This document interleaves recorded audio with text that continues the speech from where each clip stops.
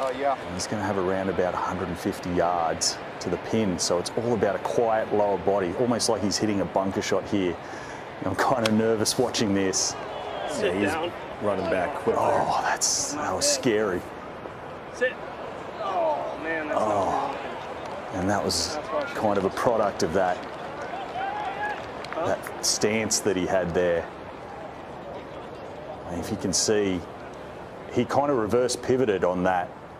Yeah. You know, if you're hitting any other shot, if there wasn't here, you'll watch his body will go back as he actually makes contact.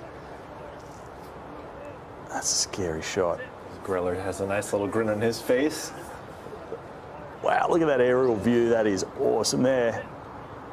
Actually hit a pretty good shot, but whenever you're moving that far back at impact, you're going to catch the ball a little more thin. It's going to be hard to control. So, yeah, dangerous steep cliff.